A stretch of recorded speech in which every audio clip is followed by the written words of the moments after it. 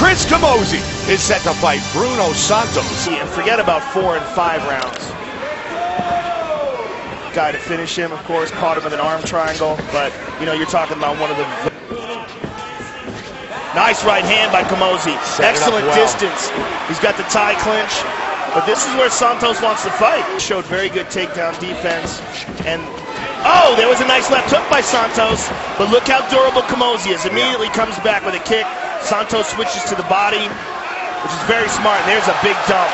With the ground and pound. Nice job by Mario Yamasaki. Now Santos is finally trying to step over. Excellent job there, stepping over that half guard and securing the head and arm. Right. And Chris, give yourself some credit. He keeps throwing that low inside leg kick to the calf. I feel like I get hurt when I watch him repeat it. Santos has him, and Camozzi grabbing the fence. And he can do it with 55 seconds to go. But, oh! Not like that.